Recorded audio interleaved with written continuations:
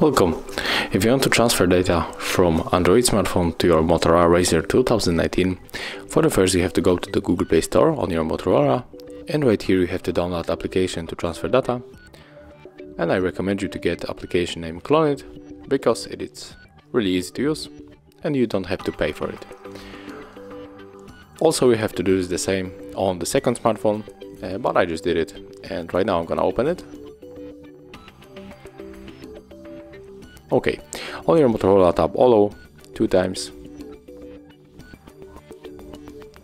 Tap on the Yes, I agree. Right now click Sender on your Android phone. Tap on the Set, turn on Location, go back, click no receiver, Sender again. And on your Motorola you have to click on the receiver. So let's do this. Click on the Allow, tap on the Search again. And right now our smartphones are looking for each other, so we have to wait a little bit.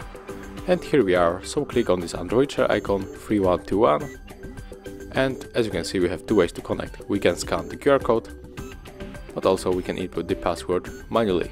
The password you can find right here. In my case I'm going to scan the QR code, so let's tap on the Tap to scan, click on the Allow, grab your phone, and right now they are connected.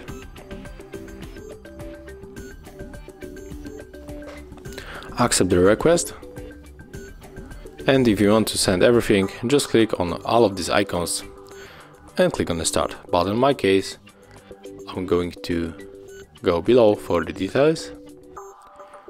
I will skip to the music, unselect all of these songs, and I will pick maybe League of Legends Rights and the Better Now from the Post Malone.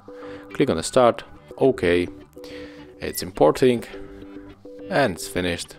So right now when we are going to the files on our Motorola, we'll find here the songs that we sent from the Android smartphone, and here it is. Thank you guys for watching. Leave thumbs ups, comments and subscribe to our channel.